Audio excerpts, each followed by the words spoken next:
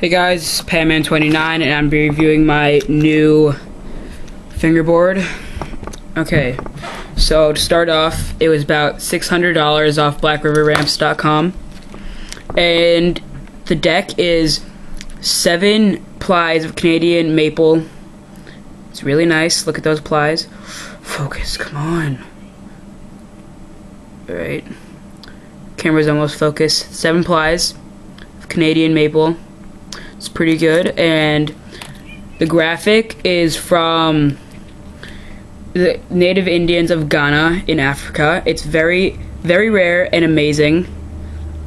Only I have this specific graphic, and now the wheels, I got these separately off Flatface.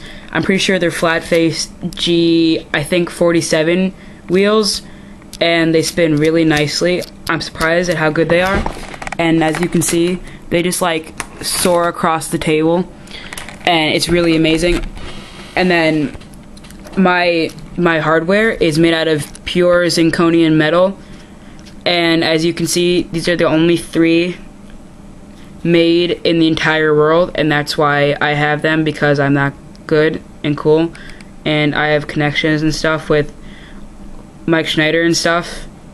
And yeah, and then my bushings are made out of, I don't know what they're made out of. I think they're made out of like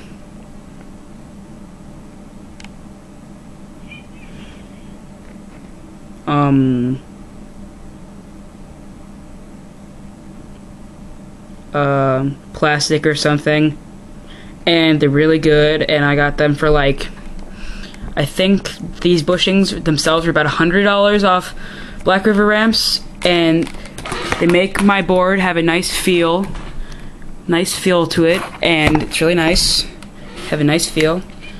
And I had this tie-dyed in the waters of Central Costa Rica. That's why I have all the pretty colors. This overall, it's like, this board is just amazing, and I would recommend it for anyone who has the money to buy it. I'm pretty sure that Mike Schneider on Flatface is gonna have them come in soon for his store, but right now, if you want it right now, you're gonna have to get it off Black River Ramps, and it's with $600 total, and I'm really happy I got this, and I'll recommend it to anyone because it's amazing.